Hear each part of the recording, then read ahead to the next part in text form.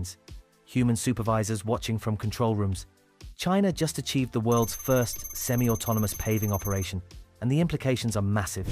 The machines made thousands of decisions independently, while humans monitored every move. The machines arrived at dawn on the Beijing-Hong Kong-Macau Expressway. 10 autonomous giants, each one equipped with artificial intelligence systems that would make most tech companies jealous. At the center of this robotic army was the SAP 200C-10 paver, a machine so advanced it could lay down 4 lanes of highway at once. Its 19.25-meter-wide screed stretched across the entire width of the expressway, spreading hot asphalt with precision that human workers could never match. The Beijing-Hong Kong-Macau Expressway is known as China's Golden Channel, connecting the economic powerhouses of the north to the manufacturing centers of the south.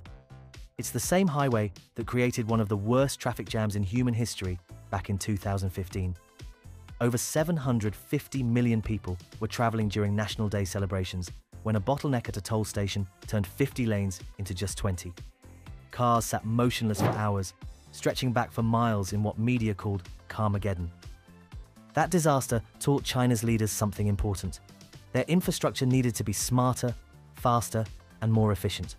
The solution came in the form of the most advanced construction project ever attempted.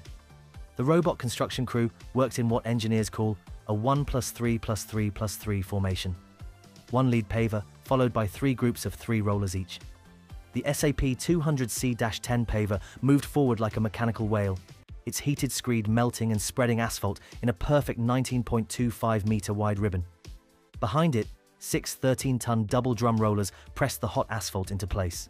Then came 3 massive 30-ton rubber-wheeled rollers for the final compaction. But here's where it gets really interesting. These machines weren't just following pre-programmed routes. They were making thousands of decisions every second while human operators monitored their progress.